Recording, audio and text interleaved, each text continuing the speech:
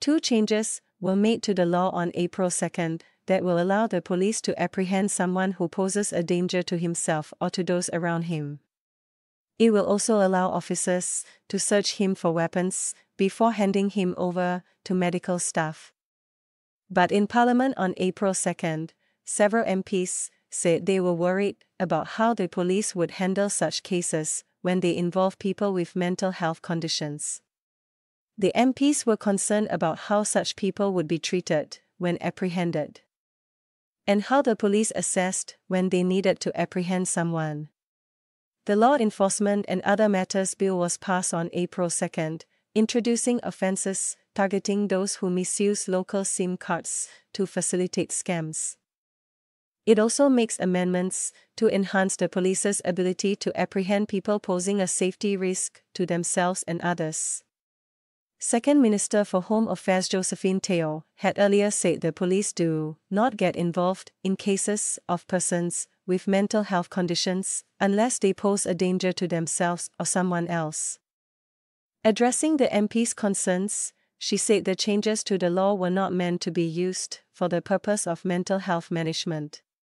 Instead, the changes clarified the police's powers of apprehension under the Mental Health Care and Treatment Act (MHCTA) and the powers of search and seizure under the Police Force Act (PFA). Mrs. Teo said it was a mischaracterization that the changes were for mental health management. The first change is to the MHCTA, allowing the police to apprehend a person who may pose a danger to themselves or others and to take them for medical treatment. Mrs. Teo explained that apprehension is different from an arrest. After apprehending someone, the police will take him to a medical practitioner as opposed to a lockup. The second change is to the PFA, to make it clear that the police can use their powers of search and seizure to check someone for weapons after apprehending him. She cited a case involving a 73-year-old man who had an ice pick and knife at a police station. He said foreign law enforcement agencies were disturbing his sleep, and he would use the weapons to tell them to leave him alone. The police apprehended him under the MHCTA and took him to the Institute of Mental Health for medical treatment. But a recent High Court judgment determined that, for apprehensions under the MHCTA, the danger presented had to be imminent, a matter of hours rather than days. This meant that in such situations, the police could only either not take any action or would have to arrest that person and put him through the criminal process.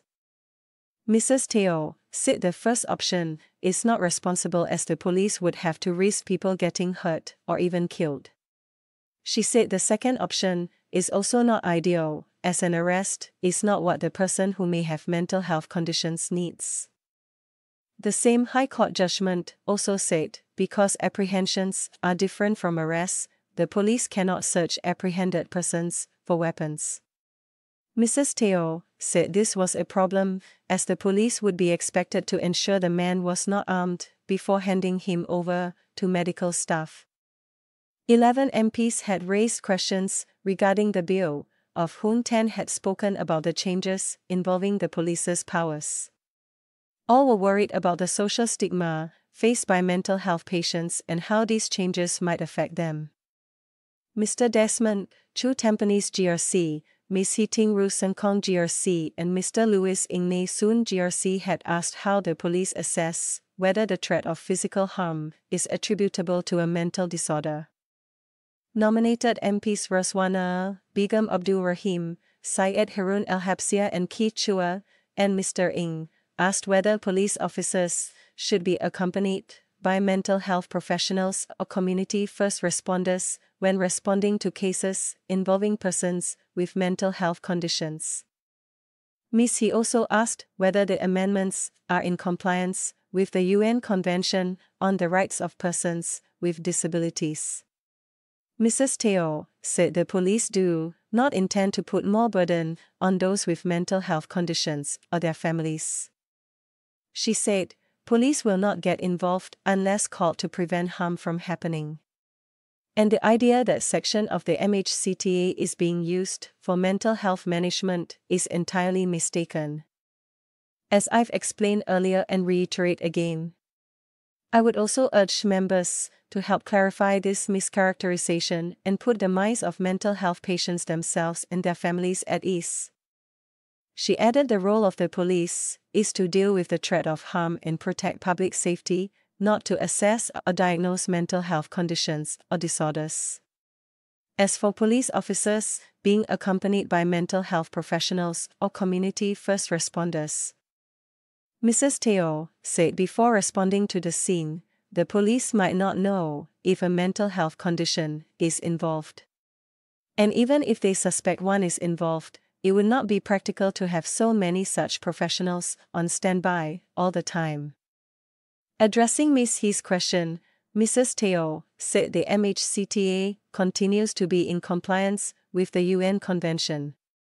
She said, "We recognize that persons with mental health conditions are part of our society, and we should do our best to help them.